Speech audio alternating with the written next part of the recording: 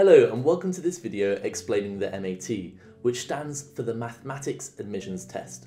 The MAT is one of the aptitude tests used for the admission process in the University of Oxford, Imperial College London and the University of Warwick. If you're applying to mathematics, computer science or other related courses in any of the aforementioned universities, then you're in the right place. So, what exactly is the MAT? Well, the MAT is a 2.5 hour long written test on mathematics. Candidates take it as part of their initial application to the universities I just mentioned.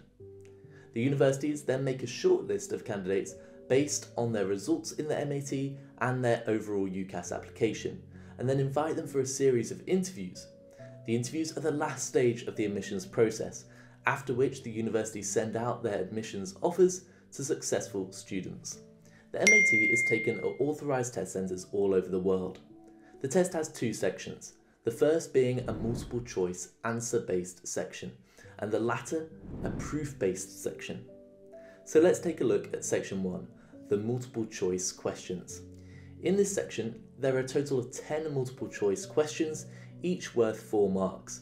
Marks are given solely for the correct answers, though students are encouraged to show any working that they please. The questions themselves range across all of the topics in the MAT syllabus, and every candidate must attempt this section. In contrast, section 2 involves proof-based questions. In this section, each candidate must attempt 4 proof-based questions from 6 questions, depending on the course that they are applying to. Each question is divided into subparts, which are usually arranged in increasing order of difficulty. Each question is worth a total of 15 marks, with half marks for partial progress made in any of the parts. Depending on the course the candidate is applying to, they are required to attempt different styles of question. For example, if you're applying to the University of Oxford in 2022, you have to attempt the following questions depending on your degree. If you plan to take mathematics, mathematics and philosophy, or mathematics and statistics, you should attempt questions 2, 3, 4 and 5. If you plan to take mathematics and computer science, attempt 2, 3, 5 and 6. And if you plan to take computer science or computer science and philosophy, then you should tackle questions 2, 5, 6 and 7. If you're applying to any of the mathematics or joint courses at the University of Warwick or Imperial College London, then you should attempt the questions 2, 3, 4 and 5. So let's move on and discuss the syllabus of the MAT. According to the CAAT website, MAT aims to assess the depth of mathematical understanding of the student, equivalent to the 4th term of their A-levels, rather than the breadth necessarily of their knowledge. It's set with the aim of being approachable by all students, including those without further mathematics A-level, and those from other educational systems, for example the baccalaureate and Scottish Highers. Before sitting the MAT, you want to make sure that you're confident in each of the topics listed in the specification.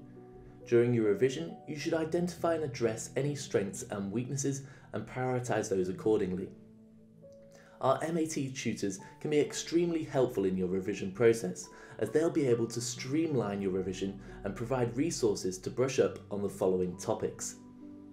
The topics to be tested on the MAT 2022 include polynomials, algebra, differentiation, integration, graphs, logarithms and powers, transformations, geometry, trigonometry, and sequences and series. Besides these topics, for mathematics and computer science students, it is also useful to have some familiarity with induction, graph theory, and linear regressions. Now for when you can take the MAT.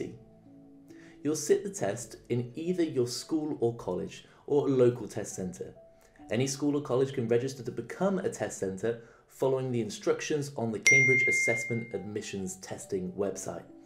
Although your school has to be registered for the test, it is your responsibility to make sure that your school knows that you should be sitting the MAT. If your school or college cannot be registered to become a test centre, you will instead sit the test at a local test centre. You can use a Find a Test Centre service to locate eligible test centres nearby.